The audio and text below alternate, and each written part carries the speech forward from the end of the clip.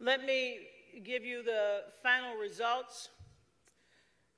The threshold for victory was 218 votes, 435 members were total in voting, including proxies.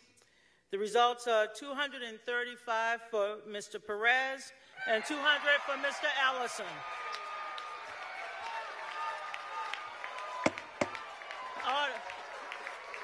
It is my great honor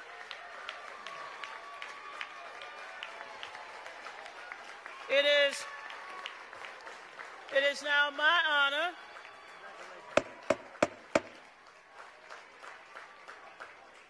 my honor now to present the gavel, the next chair of the Democratic National Committee, to Mr. Tom Perez. Mr. Perez, congratulations.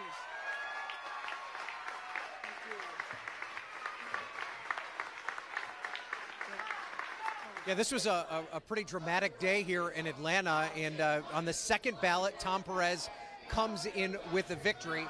Perez collected 235 votes on that second ballot to Keith Ellison's 200, but it was on that first ballot, Brianna, where Tom Perez only collected 213 and a half votes, falling short of the 214 and a half vote threshold needed to win the election. But on the second ballot, Perez was able to bring together the coalition necessary to win.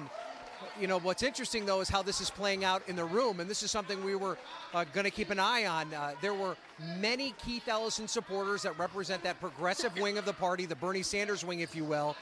And after it was announced that Perez had won, they started yelling in the back of the room, no big money, party for the people, and they continued to do it even while Donna Brazile was trying to calm the crowd down and call for unity. So that's going to be the next big question for this Democratic Party.